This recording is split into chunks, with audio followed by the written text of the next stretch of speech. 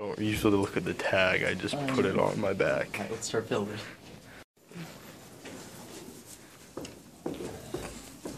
We're gonna ask some questions. Alright. Do you know what Boko Haram is? No.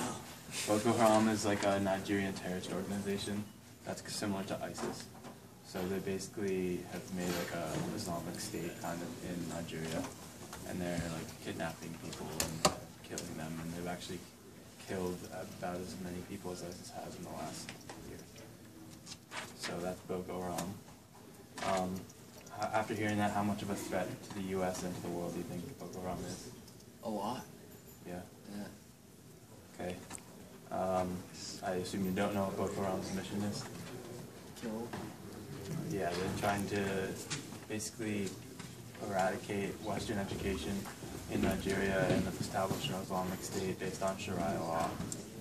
Oh. It's kind of like an extremist Islam state.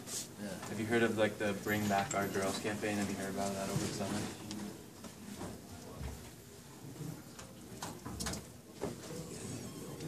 No.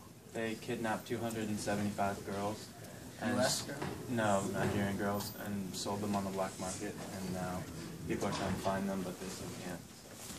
That's been like, that was like the main, there was like their coming out party, that was like the main thing they did over the summer. Nigeria is a very corrupt and very poor place. How do you think that might affect the success of Boko Haram?